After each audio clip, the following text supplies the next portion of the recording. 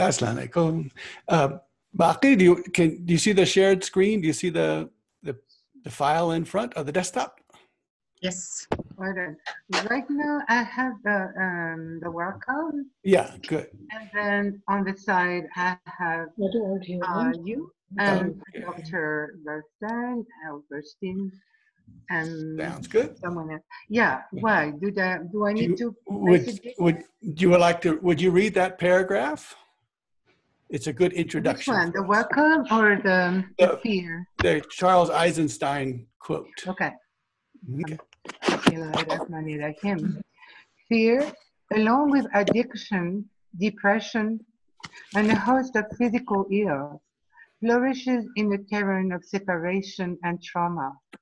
Inherited trauma, childhood trauma, violence, war, abuse, neglect, shame, punishment, poverty, and the muted moralized trauma that affects nearly everyone who lives in a non-monetized economy. Undergoes what? Yeah, good. Monetized. Monetized, sorry. Undergoes modern schooling or lives without community or connection to place. This terrain can be changed by trauma healing on a personal level, by systemic change toward a more compassionate society, and by transforming the basis narrative of separation, the separate self in the world of other, me separate from you, humanity separate from nature. To be alone is a primal fear, and modern society has rendered us more and more alone. But the time of reunion is here. Every act of compassion, kindness, courage, or generosity heals us from the story of separation. Alhamdulillah. Okay. So on this, can everyone hear me okay? Yeah, perfectly. Good. Yeah, so on this welcome page, I read something by this Charles Eisenstein, and I'd read him before. He had got always some really nice insights. And this one here about the story of separation just sounded like a really good way of understanding personal, individual, societal, species separation. And of course, our circle guide here in New Mexico, Baqi, she always tells us no separation. And so I thought, so she's read that out. And if you can have that, look at that later if you have a chance. All right, so let's go ahead and Bismillahirrahmanirrahim, we can get started. Now, can everyone see the full screen of the shared screen? Yeah, good. And absolutely. I'll have to put the speaker screen a little bit lower for me. Okay. Bismillahirrahmanirrahim. So we'll start with this idea. Well, we're looking at the idea of separation. So keep this idea of separation, but very specifically, we'll be looking at the idea of thinning the membrane. So the membrane is the barzakh, and the barzakh is defined in the imagery of the barzakh for Ibn Arabi is often the curtain of the shadow play. So this membrane, this fabric, is the place flush or square against which the images of the divine are projected. And so the membrane, the barzakh, the shadow plays curtain, the projection screen. And of course, this is also connected to mithal, the likeness or the projected likeness. And so the thinning of the main membrane is the idea of getting closer, the two sides get closer and closer. So from Qur'an, the two sides, they clash, but they do not cross over. They do not cross over. There's a separating line or a separating membrane between the two seas or oceans. And so the thinning of the membrane is when these oceans become closer and closer. And so thinning is then this idea of what happens when we can see, in a sense, outside of the curtain in which we are enveloped. So as we saw last week, the Ain Wahda, the single entity, gets divided into two. So this imagery of splitting and of cleaving and of becoming two is something that runs throughout all of our languages. And it's because it's a very powerful bodily metaphor for how things work. That separation is necessary for something to happen, and then you want to find out how to bring things together. So separation, union, union, separation, all of this is the flow then of life. And so the Ain Wahda, the single entity, splits at the cosmic throne into the 2 feet. And these 2 feet then are do and don't do. These 2 feet, rather than thinking of them as duality, Marifa in Colorado has taught me to look at those as polarity. So what the 2 sides, the 2 feet, are poles. It's polarity, not duality. And so this Ain Wahda splitting into 2. The split into 2 geometrically is this diameter. And so Ibn Arabi actually has, and I noticed Stephen is here. I'm going to have to ask Stephen to see if he can find me that from the manuscript, the exact drawing that Ibn Arabi has there. This is the separator, the fasl, which is the barzakh or the membrane. And then there is the khalq, the creation, and there is haq, the true. So this imagery of the diameter is throughout, it's from chapter 1 all the way throughout the Futuhat. It's one of the very rich metaphors and images that Ibn Arabi uses. And specifically, he begins to look at this image of this split and this circle with the diameter. He looks at it in the context of archery. And so the 2 arcs become bow arcs. So those are like the bow. And I've got here this nice, the Japanese bow, the asymmetrical bow. And these bows have a string in between. So you have a string with an arc and another arc. And of course, this also very evocative is the black stone, what the black stone looks like. And it's more and more evocative, and I won't go farther that way. Every time Ibn Arabi has something, an image like this to speak about, he says, I won't say anything more about this unless someone who has, something on his head will misunderstand me. So, but of course, this is how he tries to speak to us about sexual matters. The 2 bows then are this idea of bow length or nearer.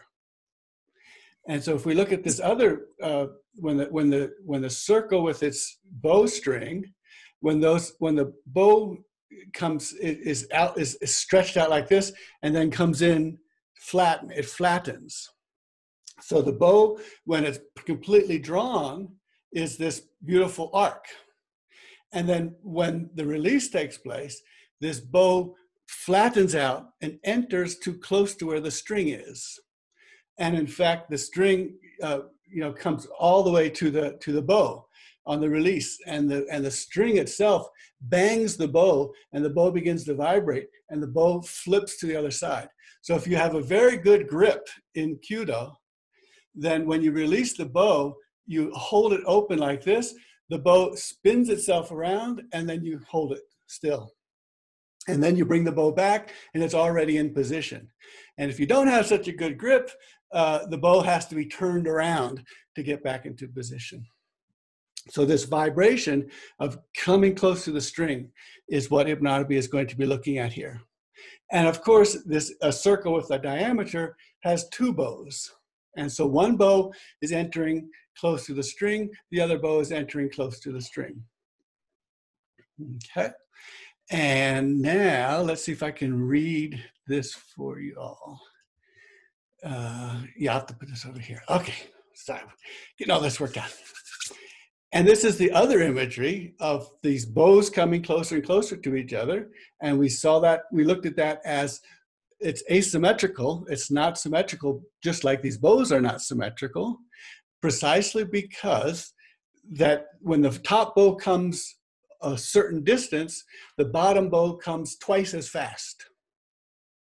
And when the top bow is coming at a medium pace, the bottom bow is coming up at a fast pace. I spent a day trying to figure out how to graph that with no success.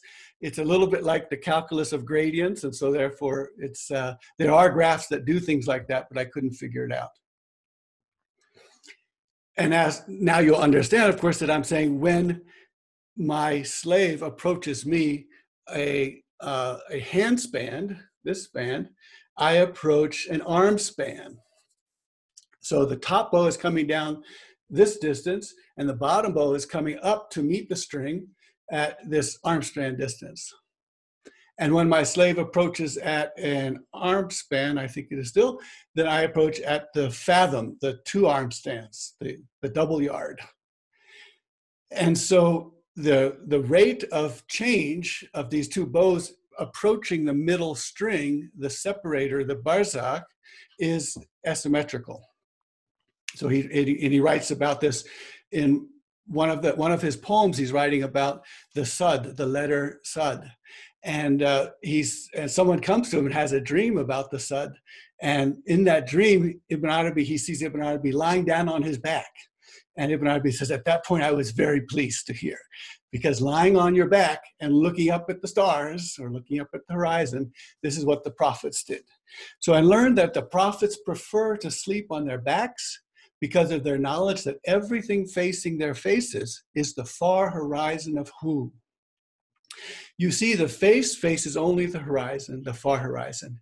Now then there is a horizon which is lower, that is nearer to the earth, and there is a horizon which is higher, and it is what faces your face when you are lying down on your back.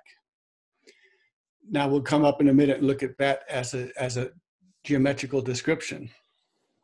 And when the tajalli, this brilliant radiance in various images, radiates brilliantly, limit and measure are involved. So that's there's sizing going on. The near is made nearer during this process when the line, the diameter of those 2 circles, of the 2 arcs, itself, by which the circle is divided into 2 halves, reveals the 2 bow arcs which are nearing one to the other. This is the first nearing.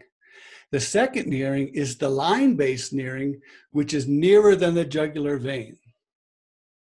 And qurba here is also qurban, the sacrifice. And nearer to the jugular vein is when the membrane is so thin, then God says that I am nearer to them than their jugular vein. Now this idea of that something is coming, that the prophets and the people who emulate them are lying down on their backs waiting for things to come to them on the lower horizon and on the upper horizon. This can only make sense, this doesn't make sense in a 3-dimensional world. Where is something coming in a 3-dimensional world? It either comes from up, down, back, forth, left, or right. And so it's coming from somewhere else. Well, it's coming from somewhere else in a higher dimensional realm. It's coming through that higher dimensional realm and becoming in a 3-dimensional realm where we are now.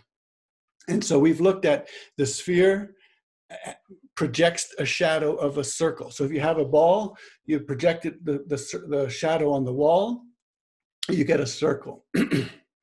And what we're looking for is what is touched or hit with light and projects and makes a sphere, makes a ball in this 3 dimensions. And one answer is a 4-dimensional sphere, a hyperdimensional sphere. And so in a hyperdimensional sphere, this 3-dimensional world that we're in is a surface. So now go back to the sphere.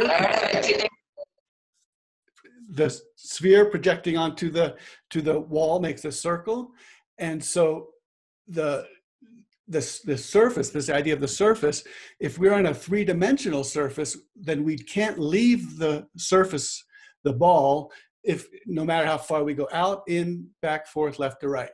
And so there are still places where this tajalli comes down from or into. And so this is described as the horizon. Okay, so. Now this thinning of the membrane is what we want to look at here now. Well, first, we'll talk about this thinning of the membrane. Let me, the hadith that we have up here. I heard Messenger of God, sallallahu alaihi wasallam, saying, indeed, God has entered into the garden 3 because of an arrow. The arrow maker, aware of the good recompense for making the arrow, the shooter of it, and the one handing the arrows to the shooter. Not frivolous are only 3. The man teaching his horse adab, ta'adib, so training the horse, playing with his wife, and shooting with his bow. So we'll go back down to this corner, the khairiyat nawafil. These are the good deeds that are over and beyond the obligated deeds. And this idea of the good deeds being over and beyond, this is the process by which the divine loves us. And then when we approach one hand span, the divine approaches one arm span. And so this is the 2 bows coming together. The membrane stretches and becomes thin and thin and thin. And the 2 parties are coming closer and closer to each other, one much faster than the other. And these are called the extra good deeds, or the khairiyat al-nawafil. And so Ibn Arabi always quotes, when he quotes these khairiyat, these good things, these good deeds, he quotes Abu Hanifa, the Hanafi fiqh leader, imam, as saying that sex is the best of all of the khairiyat. And so we're beginning to be looking at training horses, sex, and archery. We got to figure out how come Ibn Arabi is putting these images all together. So the khairiyat nawafil are things that stretch and thin this membrane. And so in a sense, you can start with what we do is on the path when we are practicing and training ourselves, is that we do good things, which are all listed in the law, listed in the Sharia. So all this long list of good things, starting with sex and going down all the way through all of the different kinds of things that we can do, all the charities, all the smiles, the good words, all these things which thin this membrane. And at some point on the path, after much training, you can begin to identify the khairiyat, the good things, by the thinning of the membrane. So when you see the membrane thinning, you experience the membrane thinning, then you can look at what was I doing that thinned that membrane. And that then is a definition of khairiyat as well. The second thinning of the membrane that we can look at now is this word haya. And our editor in France is saying that this is such an important word that just cannot be translated into English. We're going to have to use the word haya in the text. And haya is often expressed as, embarrassment or shame or modesty. And of course, none of this doesn't really work at all. But it's such a crucial word. And Tessa has her teacher is in Indonesia, and on his website he has the hadith that the Prophet ﷺ says that all religions have their characteristic virtues, and the characteristic virtue of Islam is haya. So it's telling us how important that is. Haya. I'll give you an example of what haya, the opposite of haya is. So if I come into there's a line or queue, and I butt my way in, and people look around and say, dude, there's a line, there's a queue, that's the opposite of haya. Because what it's doing is saying that my needs are more important than everyone else's needs. So haya is the effacement of this, the idea that my needs are better than other people's needs. So it is definitely something that says no separation. There's no separation between my needs and other people's needs. And there's no hierarchy of my needs over other people's needs. And in the Ilahis, we sing those who lose their heads under the flashing sword of love. And losing the head, this is Ibn Arabi keeps telling us that Abu Madian used to tell him, that, of course, no one enters the garden with a sesame seed of arrogance or privilege or separation. I'm better than other people. And so what happens in the dunya, what happens in this world, if you are fortunate, is that so many things happen that convince you that you're not the center of the world, that convince you that you're not better than anyone else, and that convince you that your needs are not above anyone else's needs. So it's actually a fortunate thing to have this happen to us, and our heads get cut off. And when our heads get so cut off, then we begin to enter into a position where these are the way the people will go into the garden. And the other is that the people who are the most populous in the garden are the simple-minded people. And today it's a bad thing, like retarded or mentally challenged or whatever. But really, the word is simple-minded. And these are people who do not hold on to things that happen to them. People do bad things to them, tease them, throw rocks at them, and they don't hold that. They let that go. And they let that go because they are in a position which they're the ones who are going to be the biggest population in the garden. Now, this third one, I was hungry and you fed me not. Ibn Arabi uses the commentary on that, or the explanation of that, but because the person says, how can I feed you? You're the Lord of the worlds. And so the answer is, if you had fed so-and-so, you would have found me there with him. So when you do this charity, when you feed this person, you find God there. And this is another way of looking at our imagery of thinning the membrane. So the distance between you and the divine gets closer and closer and closer as you are feeding this person. So this is how charity brings the divine very fast and you not so fast together into this membrane. And this third, I descend to the sky of your world in the third part of the night. And this is when you wake up at 3 o'clock in the morning, you wake up at 4 o'clock in the morning, you're completely awake. At that moment, the beloved is ready to speak to you. And so Ibn Arabi has this beautiful chapter. It's our friend in Albuquerque, Abdul Salam. It's his favorite chapter. And it's got this long, beautiful poem, in a sense, from the divine saying that, when I come to see you at night, I find you asleep. And so I've come to visit my beloved, and I find you asleep. And so after reading that chapter, you kind of wake up a little bit in the night and say, uh-oh, I better be ready for this. And then God says, and if you're awake, I'm here to talk with you. I leave the day for you. I leave the day for you. That's for your business and your friends and your family. But I have the night for myself. The night belongs to me. And this is when I can be alone with you. And so don't spend the night reciting the Qur'an, because I will recite the Qur'an for you in your language. And I will tell you what I meant by that verse and that verse. So this is the special moment of the third part of the night.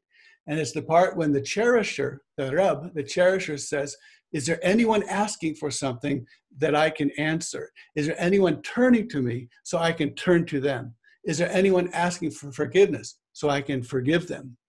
So this is a very special time when your prayers are coming through a very thin membrane.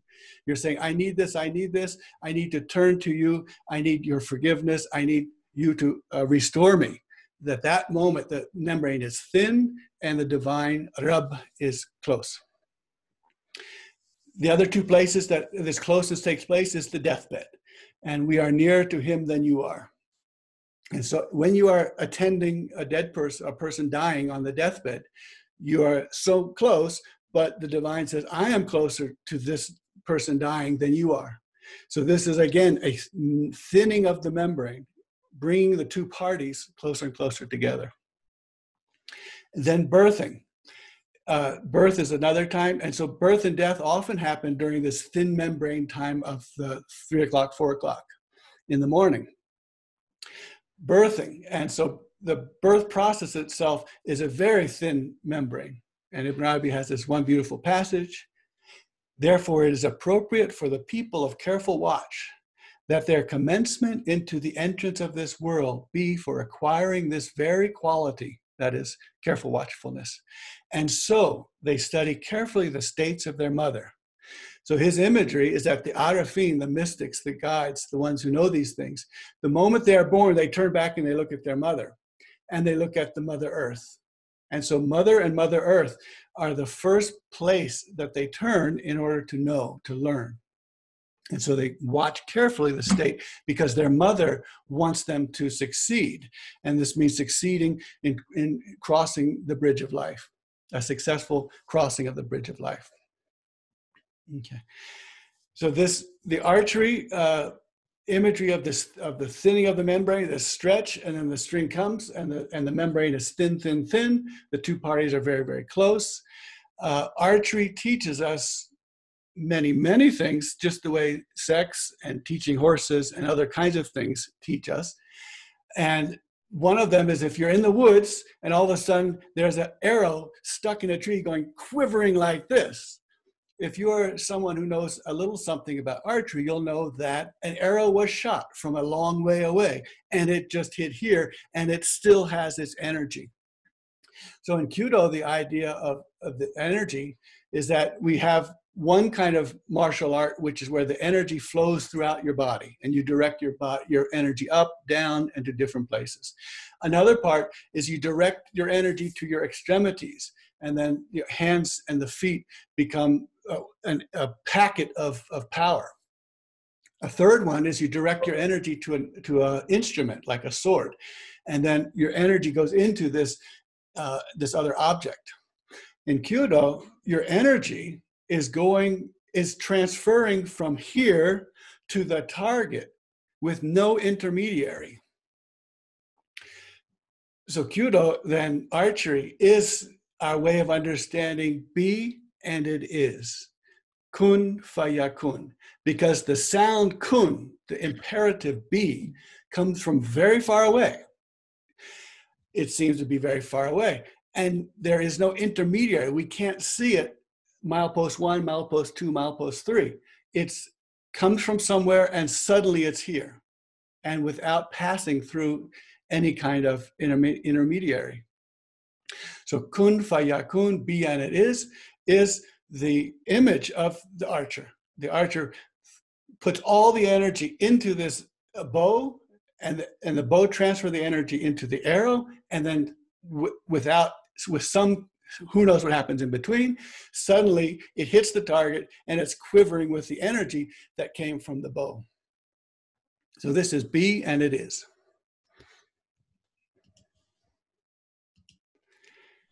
Okay. So we can find two modes that the divine works in the world, two ways that the divine works in the world. One is the Khalifa, and Khalifa from the Arabic is min khalf, so from behind. So the Khalifa is the one from behind whom the action takes place. So the Khalifa has someone behind who is the true actor, who is really doing what's being done. And the imagery for Ibn Arabi of the Khalifa is this shadow play. So the puppet has something behind it that's making it reflect and hit this projection screen. And the key with, we'll get that I think next. The key to this Khalifa is that every image that's going to come from the divine, so that means every name and every adjective and every verb is going to be received and accepted by the shadow play, by the puppet. So the puppet is going to be able and have the capacity to receive every divine name, adjective, and verb, and then display that on the screen. And so this is how the Khalifa works. The Khalifa therefore has to be capable of all forms, capable of all receiving all names. And in this, when we first hear about the Khalifa in the Qur'an, the angels are saying, are you going to make someone in the earth who is going to spoil and pollute the earth and shed blood? And the answer is, I know something you don't know. And then the next answer is, Adam is taught all of the names. So being taught all of the names is becoming capable of receiving every name and displaying it on the screen. And this is the complete slave basis. And so Ibn Arabi says, therefore you are made an agent through the slave basis, and there is no allotment of master basis for this. You see, the Khalifa does not manage things on his own with any essential independence. No, one is in the hand of God and in the possession of God. And this is from on the yellow box, my slave draws near to me with nothing more beloved to me than what I have appointed for him. So this is the first drawing forth. The root basic drawing towards the divine is by doing what you are told to do. So being charitable and doing what you're told to do, understanding, obeying, hearing, all of these things. And so this is the puppet, and this is the puppet show. This is the shadow play. A second mode is down here, the black and the red. When the two bows are coming and they come to the string, and they do not cross each other. They keep themselves as two bows. So this bow stays and this bow stays. And this is, Allah is the eye by which I see, one of the Ilahis. And so when you say Allah is the eye by which I see, you are still here, the eye is still here, but the seeing is divine. So divine seeing in a human eye. And this is, you did not throw when you threw, but God threw. So your entity is accepted, not accepted, and then said something else is happening completely. And so and my slave never ceases drawing near to me with charitable gifts until I love him. Then when I love him, I become his hearing with which he hears, and his sight with which he sees, and his hand with which he grasps, and his foot with which he walks. And if he asks of me, I surely provide to him. So I will get all this going. Let's just take a minute while I organize this. Okay.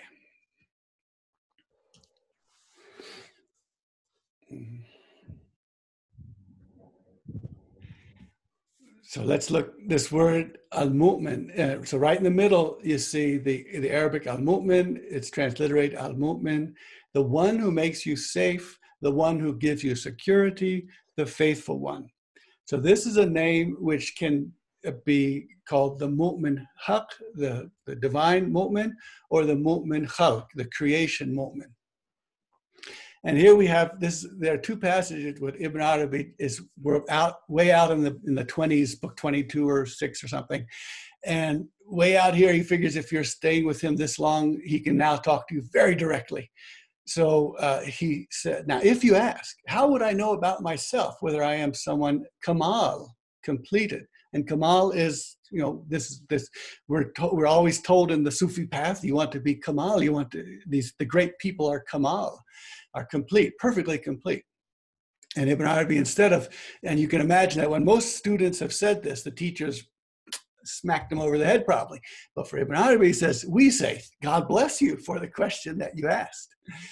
Learn that indeed you will not know if you are square against the image unless you learn his, sallallahu alaihi wasallam, word, the mu'min is a mirror of one's sibling. The mu'min sees himself in his sibling's mirror, and the other sees himself in him. And this is only in the presence of the divine name al-mu'min. He said, indeed, the mu'minun are siblings. And the mu'min is many to his sibling, just as he is one to himself. So you learn that the divine names, all of them, are like the mu'minun. They are many siblings. So make peace among your siblings, meaning when they are discordant. For example, the exalter and the abaser, the harmer and the benefactor. There are many divine names which are discordant, which are fighting, which are need to have peace made between them. And the way the peace is made between them is that the Khalifa, the one who can take on all of these names, can take them on and keep them inside the body without either one of them winning or destroying the other one. So it can hold what's that word? Hold discordancy, hold the things that are opposites. And so the story that we need to learn more about these names, Ibn Arabi likes to tell this story about the names. They are first, when they are created, they are idle. They are idled and they have nothing to do. So the names gather together, and the one names like Murid, the one who desires, saying, my name is I desire, but I have no one to desire. And then there's, oh, well, let's go ask this next name, what's the situation? He said, well, my name is Qadir, and I'm powerful, but I have no one to power over. And they say, well, let's keep going. And they ask the name, the all-knowing, the Alim.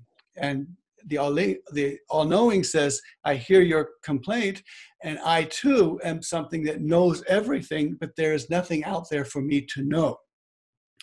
But there is adab, there is protocol. And the protocol is that we ask the all-comprehensive name, Allah. So they go up to the all-comprehensive name, Allah, and they give their complaint that we are idle, we are idled, we don't have anything to do. And so the all-comprehensive name, Allah, says, wait here. And the all-comprehensive name says, I have just been to the Hadrat, the presence, and that's a feminine word. And I've been to the Hadrat, and she says, it is time to create. So all of the creation begins to take place. And the moment the creation is taking place, all of the names now have something to do. And so let me read this middle part. By means of these correlations, that is, we are the creation of God, the slave of God, we are the one acting because of God. All of these correlations, we become the radiant sight of her, the Izzat Ilahiyah. So her that is not witnessed except in us, on account of our being created square against the image of the divine. Thus we take possession of the divine names, all of them. There is no divine name, but we have with him, that name, some share, and no command arises through us, but its force flows in the root. The Prophet ﷺ said, when a limb of his experiences pain, the rest of the body assembles as a league with a fever. Now the word for idle, being idled, the reason that everything happens in this world and not just things we like, for instance, is because there are many, many names, and these names are often discordant ones. So one name is exalting us and another name is abasing us. One is harming us, one is benefacting us. And so the reason that there are all these names is that they should not be idle.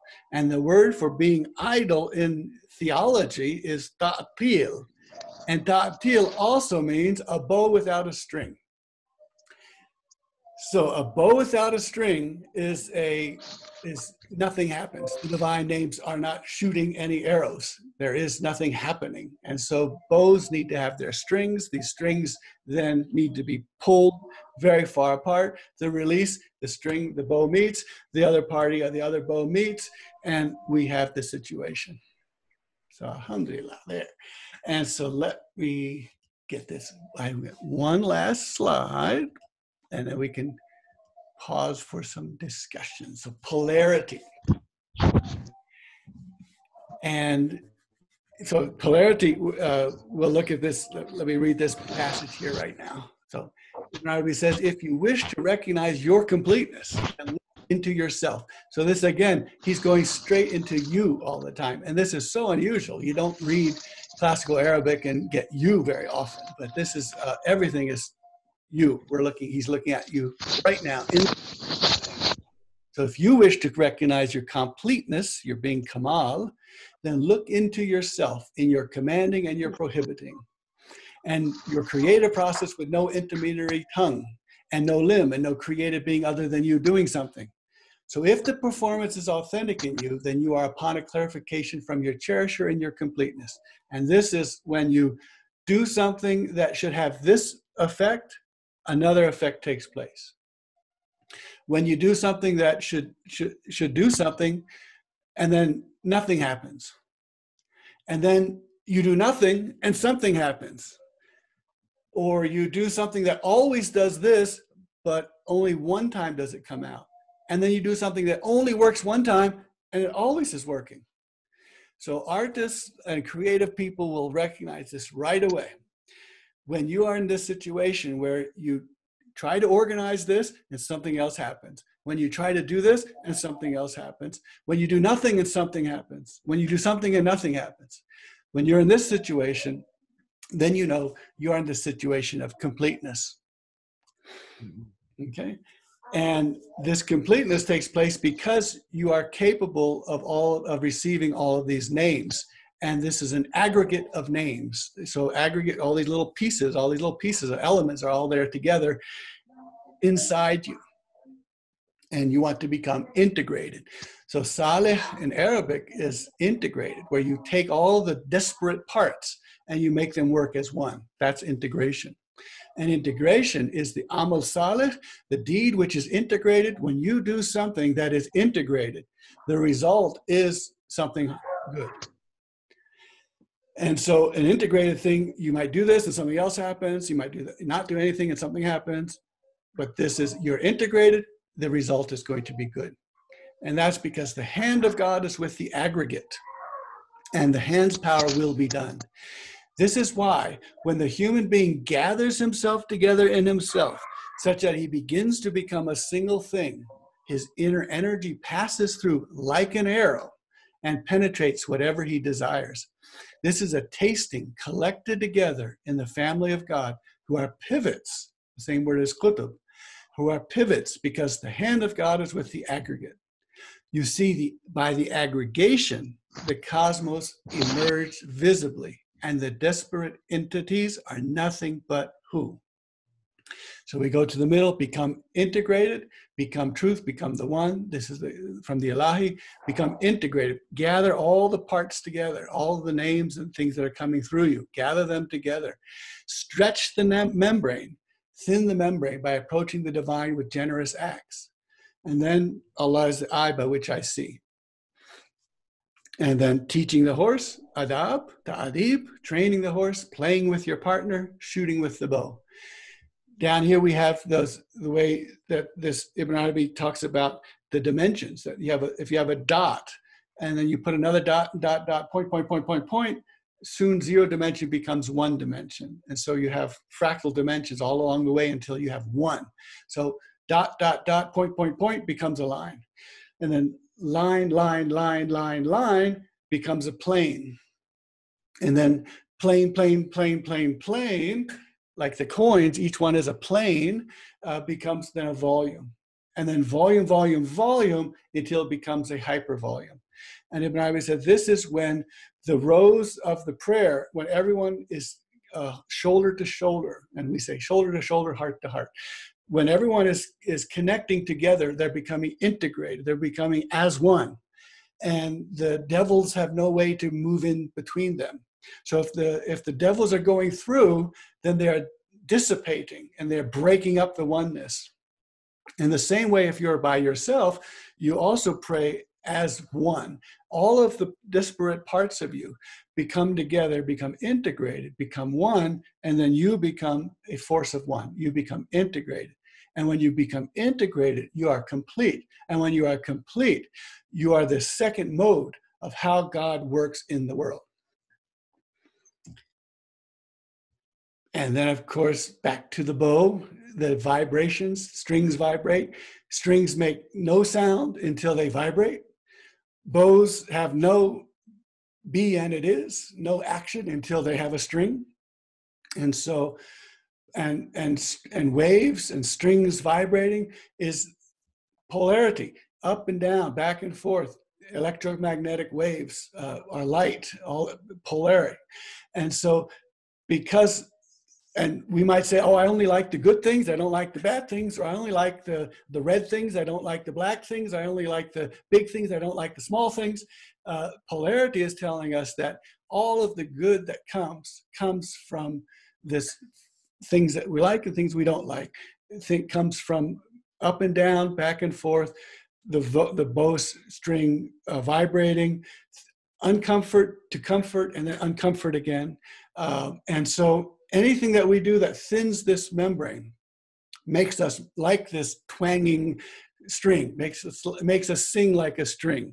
So when we are with animals and we are training them or interacting with them, something is happening to us that we are learning that this membrane is thinning. This is how things ought to be.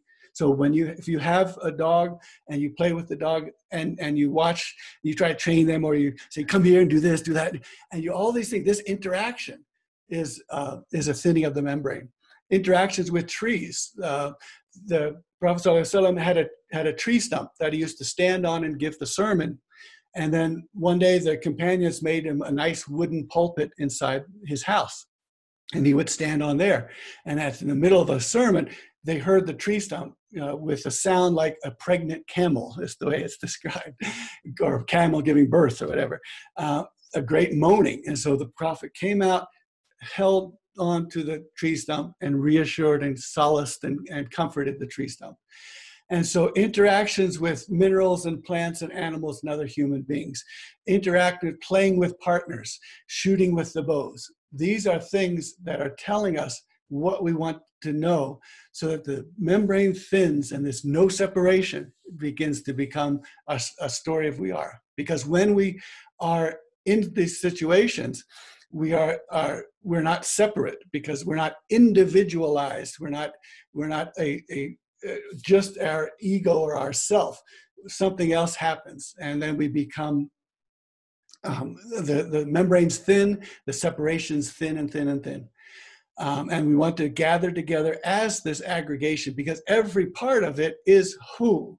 And so can we integrate them so that we can be this second mode of divine action in the world? So alhamdulillah rabbil alameen. Thank you all. Assalamu alaikum wa rahmatullahi wa barakatuhu. And we have a moment if people would like to say something. Yeah, did someone have something? Yeah, go ahead. I think just go ahead and speak up. And okay. Rahmani? Yeah. So with the Mobius strip image, I just had the best time moving with it, because I find that for me, prayer activates more fully if I can move it. Yeah. And so I'm wondering, with the bow or the lines, the bow strings, I'm not sure, but I wonder if you have any ideas about how my body, my arms, my hands, my head could echo the dynamic of the approaching and the quickly, the slow approach and the quick response, anything along those lines. I would personally love that. Yeah, alhamdulillah. Yeah, well, last night we had a dhikr, and Latifa had us move through a couple different moves. And so this swaying is so important. When we're reciting Torah, I forgot the name. Is it called shukul? There's a name that when you go like this for the Torah, and of course Muslim kids do that all the time, back and forth. There's something called bodily memory, that if you are reading a book at a certain situation, if you recreate that situation, you can remember the book. And so bodily motions are so important. And most of these now sex is called rock and roll. So everything here is this whole idea of how our bodies move. And it's so far away from what the intellect says knowledge is, because we're calling body knowledge, that my body knows how to move and what to do. And so this body knowledge then becomes so very, very important for understanding how things work and why there is a body. And unlike, and so, intellectuals kind of, disparage the body, but for us, the body is this place, and we have the Ilahi that my body is your paradise. We looked at that, I think, 2 weeks ago. This earth body is the only place where all the divine names, we're capable of receiving all of the divine names. So earth then becomes everything. And so when we die, we want to keep our body here in the earth so that we can do all of our travels with ourselves in the earth, because we never lose the earth. And all metaphors, my mother always says this, all metaphors can be drawn back to the human body. So everything we talk about, every metaphor image that we talk about is bodily first. So it's absolutely crucial. And so for someone like me, you know, growing up and told don't move, you know, and a lot of, when I was a kid, the only way you could have any kind of bodily contact is to go hit somebody or to go play, you know, play rugby and grab everyone and jump on them. So but this is where things are taught. It's through the body. And so you can say this is one reason why many times men have to ask women for advice, because women have a first bodily experience that they can remember very strongly. And men tend to say, move out of the body. So embody, rebody. And Habiba's website in Germany is Open Space Embodied. So there you go. Yeah, there's a bunch of, Okay, I'm supposed to mute everyone until you unmute yourself. Okay, good. And yeah, and this is very quickly, why the divine names want to act. And so the divine names are idled. They have no string in the bow. And so I'm desiring, I'm murid, and I have nothing to desire. I am knowing, but I have nothing to know.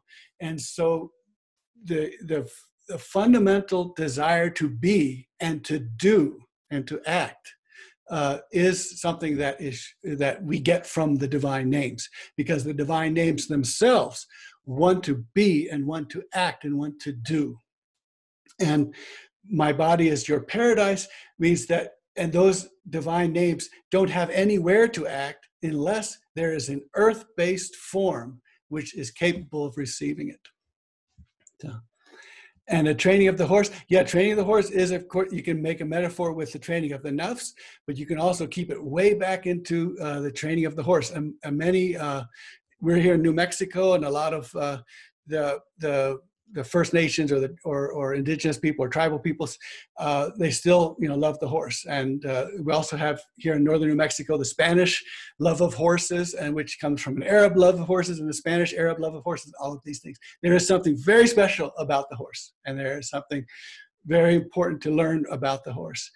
Okay. Oh, and okay, yeah, and Yusuf came. Good. Yeah. And anything else? I'm open. Go ahead. Professor, may I ask a question? Yes, Bismillah. Bismillah. My name is Mehdi from California. I met you a few years ago in Sheikh Fariha's Dargah. You were presenting your first chapters of this book. That evening was excellent and impressive lecture or presentation you gave. So was last week's class and today's class. My question, actually I have three questions. I'll start with this one. In the middle of the presentation or class, you mentioned that at night when you're asleep, he comes to talk to you, and the third part of the night is the best time. Now, when I was reading this a few years back in the book, it came to me that there's two ways of seeing this night. One is the actual physical night when it's dark and we're asleep. The other one is the night of the mind. When I'm in my mind, it's almost like a night, and the light of divine, the light of presence seems like is not there. For example, with the events of these days, when I turn on the news and CNN, this, that, I'm totally in the night, what's going to happen. And when I'm doing my meditations, my wird, my zikr, and coming to presence, coming to what I'm saying, all of those go away, all the worries, everything goes away. It seems like I am moving from the night to the dawn or to the morning. And really the third part of the night is when all the worries are fading away little by little. And I'm feeling like I'm getting happiness, I'm getting inspirations, everything is gonna be okay. He's in charge, have certainty. So which night is this? Is it the physical night, or is it the spiritual night of mind versus day of divine and spirituality. Okay, Bismillah. Yeah, Sheikha has some naked grandchildren running around. Yeah, with all the metaphor is very interesting. Ibn Arabi keeps using the word ettibar. Ettibar is the crossing over the arroyo. And the thing about metaphor for Ibn Arabi is that both sides stay solid or stay real. No collapsing of one into the other. So the zahir and the batin, the outward commands of the law and the inward commands of the law, that everything we do outwardly has an inward meaning. But the inward meaning doesn't take away from the outward. And so the bataniya, the people who try to collapse one side, they'll say, well, if zakat is purifying myself, then I don't actually have to give any of my wealth to anyone because I can just purify myself. And so that's trying to collapse one end and just have the inward end. And so Ibn Arabi says, well, all these metaphors, outward and inward. So if you find meaning from an outward, you find that meaning, but you also make sure you keep the outward as well, the inward and the outward together, keep them both at the same time. And this is, of course, the beauty of Ibn Arabi is this very body-based, physical, sensed kind of way of looking at the world and understanding that meanings are projected from the body, but that doesn't negate the body or doesn't allow the body to collapse. And so the feeling that you get is when light rushes into some place, it disperses all of the things that were desperate and were not helpful, were not integrated. So pushes things out so that there's clarity. So the light then becomes this clarity. And clarity then is like ghee. So the way you take butter and you see how physical and we're still very material here. So butter, you take the butter and you melt it. And as it melts, a white foam comes. You take that white foam and you take it off, and you take it off, and you take it off. And in the end, you have purified butter, you have ghee. And so clarification is what light does. Light takes off the froth so that the clarified explanation, the clarified truth is there. And so integration is how you clarify things. Integration is how you put all the things that need to be here into one spot. Everything else can go away. And then you become ghee. You become like butter. And so you become integrated. So this is a very physical way. It's absolutely true that that's how you make ghee. And it's absolutely true that that's how you purify your soul. Both. I understand. I'm not sure if I have time for my second question. If someone has asked something pressing, we'll go to question 2. Okay, give us question 2, Leslie. Okay, my second question has to do with last week's class and this week's class. Just before this week's class, I was reviewing my notes in my notebook. I have 4 pages of notes from last week and about 6 pages from today. In the beginning of last week's class, you mentioned that in the herbal or medicinal shop, the expert or the sheikha or sheikh gives you the medicine that you need. You cannot take all the medicines. And you kind of use that analogy for the divine names, for the most beautiful names that the sheikha gives you according to your life situation and what you need, the appropriate name. Today, you mentioned that, I'm looking kind of in the middle of your class, you mentioned that the righteous or the arif brings all the names. To me, it seemed like he's tasting all the herbs together in himself. And then I was looking at the beginning of last week's notes, and you were saying that bringing all these names in one person could cause indigestion and problems. How do you explain this so I can understand better? Yeah, that's the whole constitution idea. Ibn Arabi tells us that there are people who have different constitutions, stronger constitutions, and they can eat quite a lot of things and still handle everything. In fact, because they have a light, heat and light is your digestive process, and because they have great light, they can digest all sorts of things. The rest of us, and me, much more sensitive to things that don't fit my constitution. And so there's that. The second is that when integration is that if you look in the mirror, he's saying that the mu'min looks in the mirror. And if you are using the word mu'min, that is safe and secure, then you are able to hold the discordant names. So that is that you hold them without, and now what happens next depends on what kind of mirror you're looking at. If your mirror is very clear, and because the movement is the one on top of the other, each brick that makes the solid wall, and the movement is the mirror for the movement, all of these things. So if the mirror is in a very clear state, you can hold discordant names, opposite names, and then display whatever needs to be displayed, but that you can hold them. If the mirror is not very clear, it's very difficult to hold these opposite names. But one other thing, the way that these special people can act is that you take a name like Mania, the one who forbids or prohibits, and you think, oh, that sounds like it's not very helpful and not very good. But what if you are forbidding cells that are not good for the body from reproducing? And then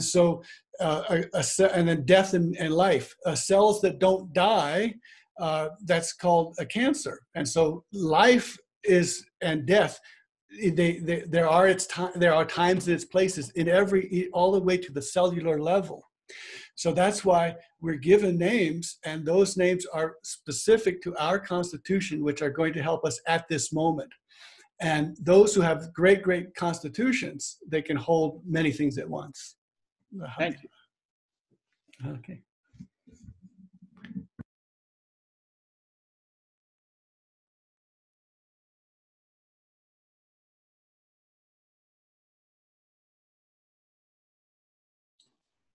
Assalamu alaikum, Brother Shuaib. I don't know if you're noticing that there's a note in the chat that Sheikh Fariha has something to share. Oh, okay. Let me look.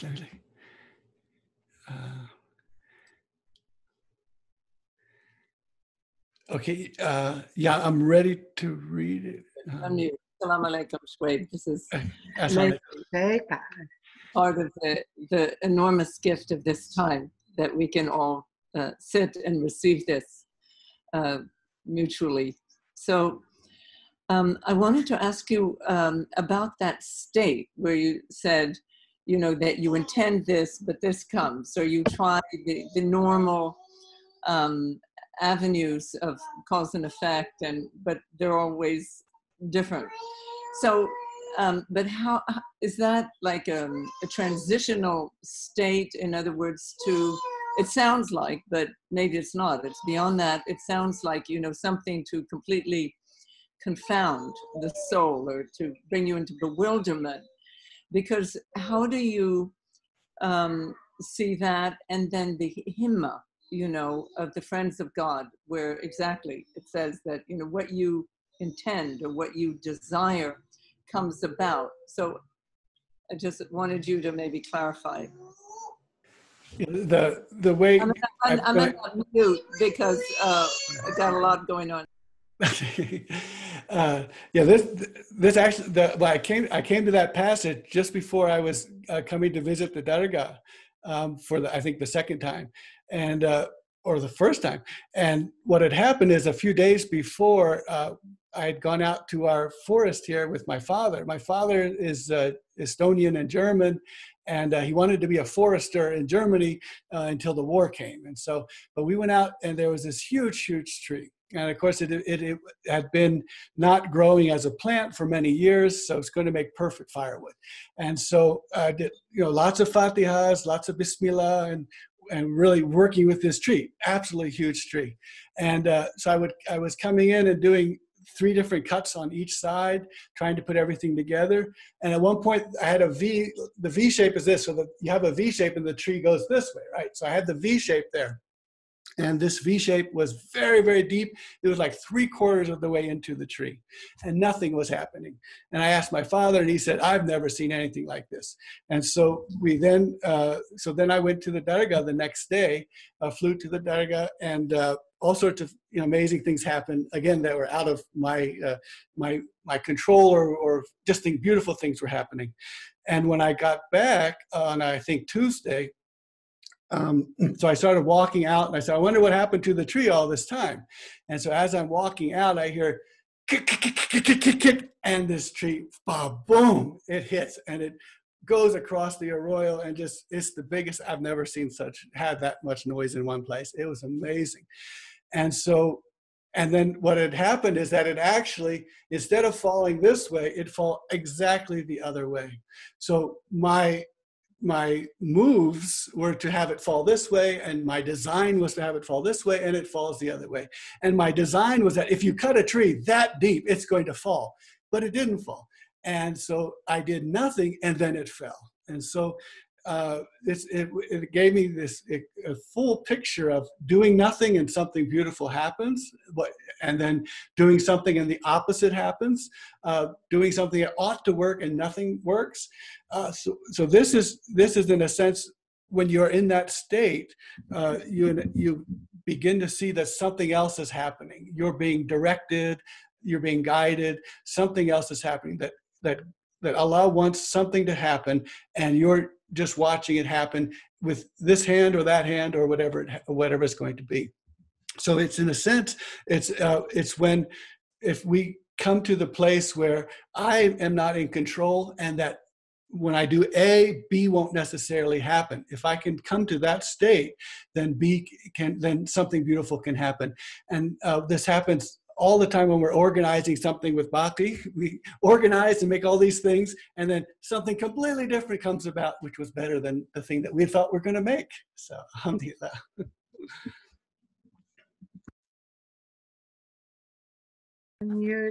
Out of time, but I wanted to just ask, is that then a sign for the thinning of the membrane? Because you said earlier to look at what was I doing when the membrane was thinning. Is that an example of that? Yeah, so as I just thought this morning, the thought came that we have a long list of what these good deeds are, these khairiyat are, and all of them, when you look at them, you can see, all of them actually thin the membrane, make this experience take place. And so at one point, you can say, I watched the thinning of the membrane, and I'll know what was a good deed.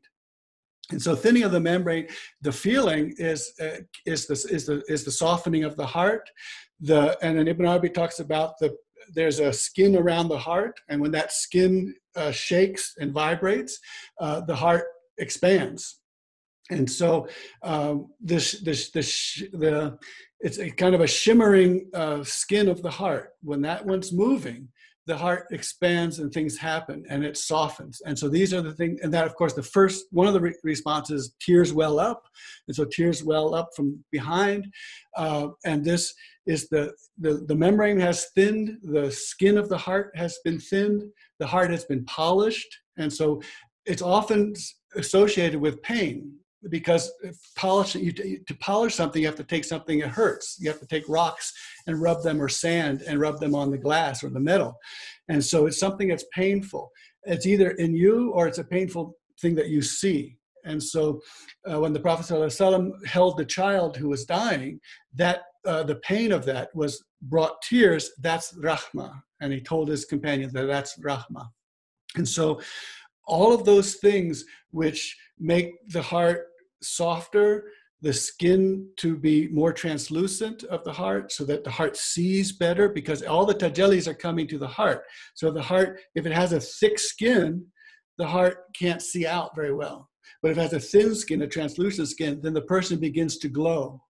And then make me light is the dua of the Prophet ﷺ. So make me light, make this glow throughout the body, and so that the whole body, the hands will begin glowing, and all the parts of your body begin to glow. And so this is the thinning of the membrane of the skin of the heart, the polishing of the heart, the softening of the heart, and the curtain which we are in, the shadow play which we are in, this surface of Mother Earth. it's thinning that as well. So it's coming closer to Mother Earth, because the Mother Earth is helping us block the light so that the light can be seen and receiving names. So it's coming close to Mother Earth. So when we put our head, we put the part that we think is our greatest part, our brain. We put the brain and the nose. And in Arabic, you stick your nose in the air. So you have the nose and the forehead touching Mother Earth. And when they touch Mother Earth, Ibn Arabi says that's a healing for Mother Earth. And it's a healing because the membrane has thinned, and the arrogance of humanity touches the receptive beauty of Mother Earth. And this is a healing for not just Mother Earth, of course, but for us as well.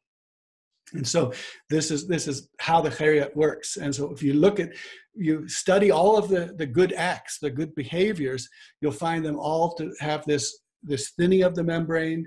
Tears are often associated. And then the Prophet ﷺ said, in the end of my life, I cried more than I laughed. In the beginning, I laughed more than I cried. So, alhamdulillah. Assalamu alaikum, everyone. Assalamu alaikum, Sheikha.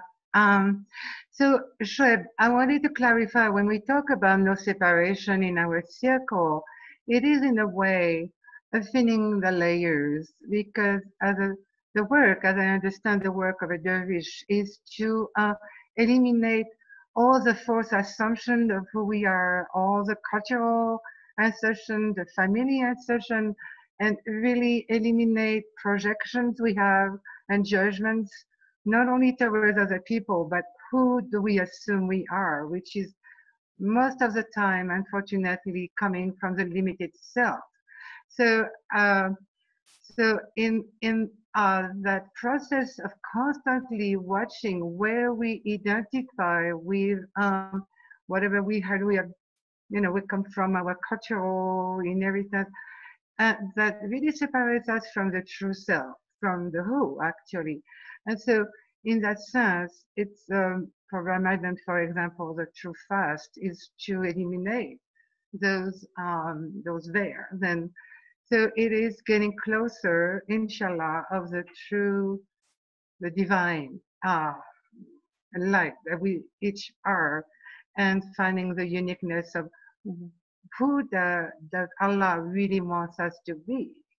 So that is, to me, the no separation, and our work as dervishes to try to, as much as possible, unfold what Allah has designed for us to be. Yeah, I think, well, that's Haqiqa was talking about khidmat, that the idea of service, and then we talked about that also with the dervishes, and how service is the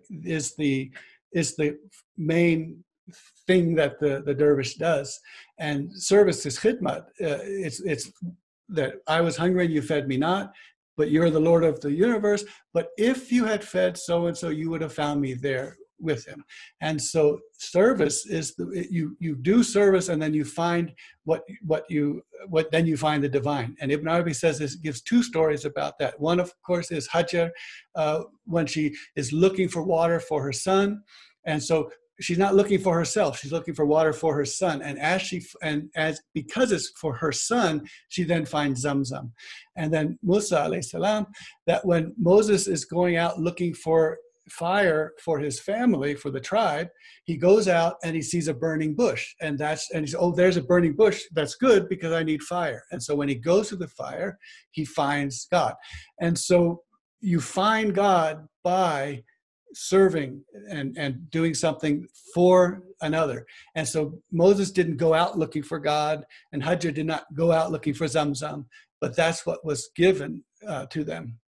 And so this is our encouragement to service, is that service is how we get to where we want to be. So it's instead of how can I be a better person, it's just like, well, how can I serve someone? And then how can I serve someone, the answer will be, that's how you become a better person. So thank you, Baki. Hello, Dr. Winkel. I don't know whether you're able to hear me. It's I wonder if you can see me. Hi. Yeah, nice to see you. Yes. Very nice. It's my first time I've come to, I don't know how this invitation came, but subhanAllah, it came. I'm very grateful. I've used some of your stuff to explain things in some of the lectures I've given in places. I have a love for prime numbers, right? And so and Mandelbrot zooms and so on and so forth. It seems to me that over the years, the journey is not so much about. I mean, this is just a reflection. The journey is not so much about trying to find out what do you have to do. Yeah, it's not so much about what do you have to do. What will you do to perfect yourself? That seems like a very contradictory state, because who are you talking about? Yeah, but rather it's about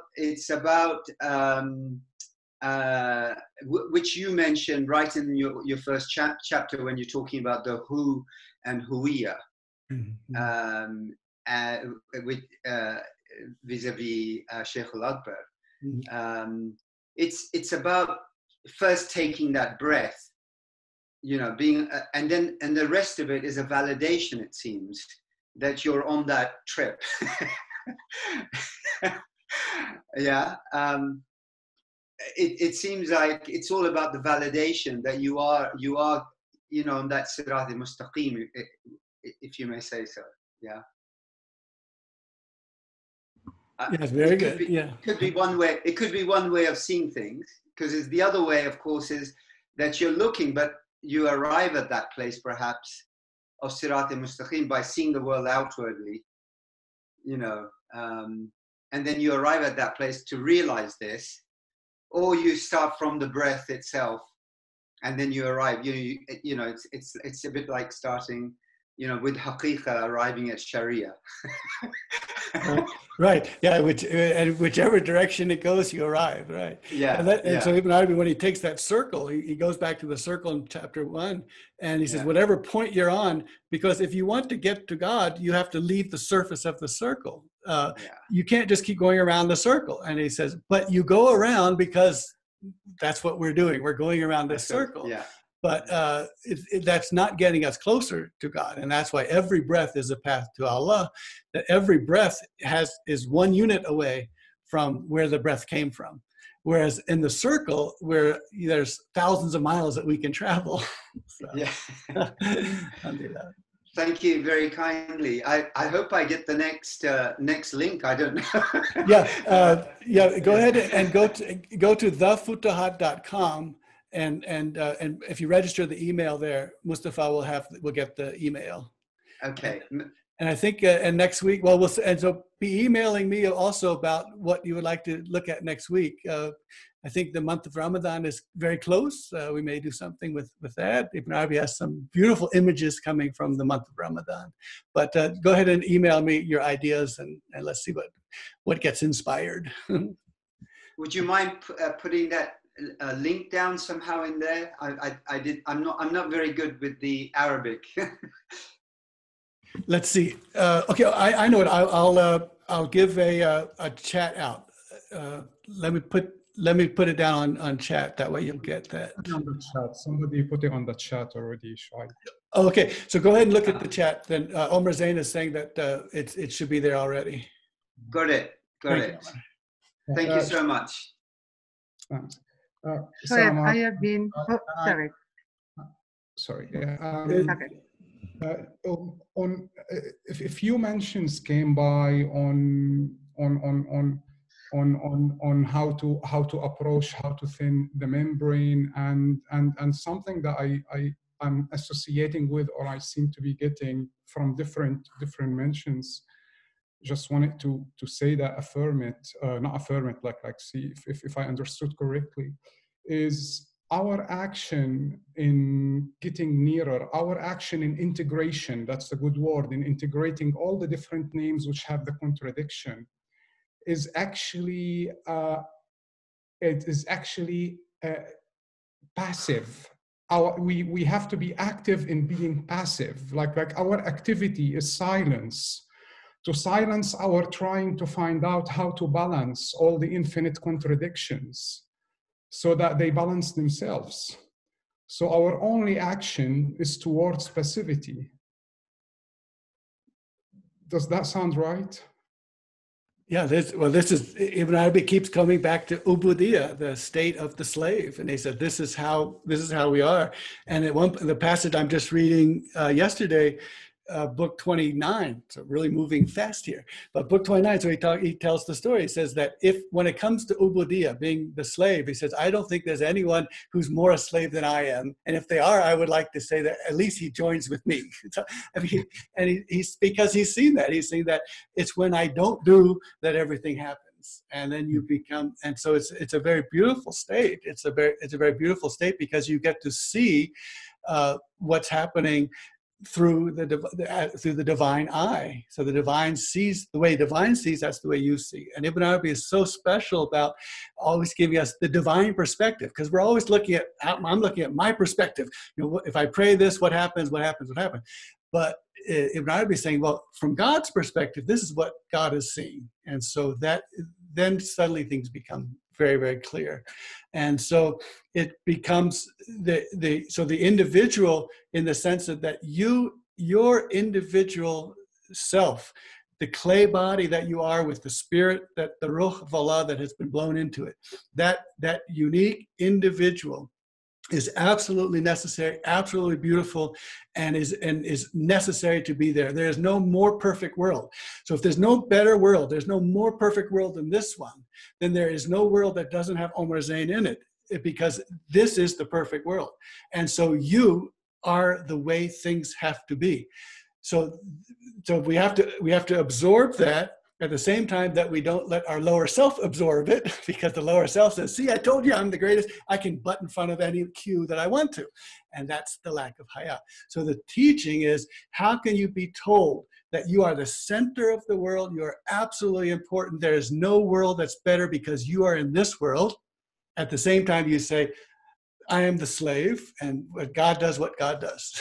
so that's the training. That's why we have the guides, the teachers, is how to do that in our life. And one of the ways that we do that is haya, that how can I find this experience of haya, so I don't prioritize myself over other people. I don't separate myself from other people by saying, oh, I'm so different.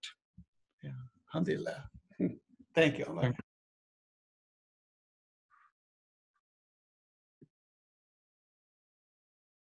Okay, well, so I'll be looking forward to any emails for ideas and so on, and please do that. And I think we have a system now where Mustafa has this male chimp. He gets a monkey to do his work, and that's the way that we can get emails out to everyone. And so, but do let me know what. I've got to get the inspiration from you all to say, this is what we need to hear next. And I'll look for it and see what Ibn Arabi says. So thank you. Alhamdulillah Rabbil Alameen. Alhamdulillah. Assalamu alaikum wa rahmatullahi wa barakatuh.